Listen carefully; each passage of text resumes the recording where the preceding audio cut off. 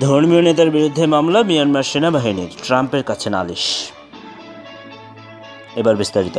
মার্কিন president Donald ট্রাম্পের কাছে মিয়ানমারে গণতন্ত্র ও ধর্মীয় স্বাধীনতা নিশ্চিতে পদক্ষেপ গ্রহণের আহ্বানের জন্য দেশটির এক ধর্মীয় নেতার বিরুদ্ধে মামলা করেছে মিয়ানমার সেনাবাহিনীর এক শীর্ষ কর্মকর্তা। চলতি বছরের 16 থেকে 18 জুলাই পর্যন্ত মার্কিন পররাষ্ট্র দপ্তরের আয়োজনে Washington ডিসিতে second ministerial to advance religious freedom শীর্ষক একটি অনুষ্ঠানে অনুষ্ঠিত হয়। বিশ্বের 27টি দেশের বিভিন্ন প্রতিনিধি অনুষ্ঠানে অংশগ্রহণ করে। বাংলাদেশ, ইরাক, তিব্বত, উত্তর কোরিয়া, ইরান এবং কিউবা সহ বিভিন্ন দেশের প্রতিনিধিরাও ছিল। অনুষ্ঠানে দেশটির কোচিন জাতীয় ধর্মীয় নেতা ডক্টর হকালাম স্যামসন ও যাজক লাজ্জা গ্যাম জিঙ্ক অংশগ্রহণ করেন। ডক্টর স্যামসন মিয়ানমারের গণতন্ত্র এবং ধর্মীয় স্বাধীনতা নিশ্চিতে হস্তক্ষেপ করতে ট্রাম্পকে অনুরোধ করেন। তিনি ট্রাম্পকে বলেন, মিয়ানমারের ধর্মীয় সংখ্যালঘু মুসলমান সম্প্রদায়ের সদস্যরা নির্যাতিত হচ্ছে।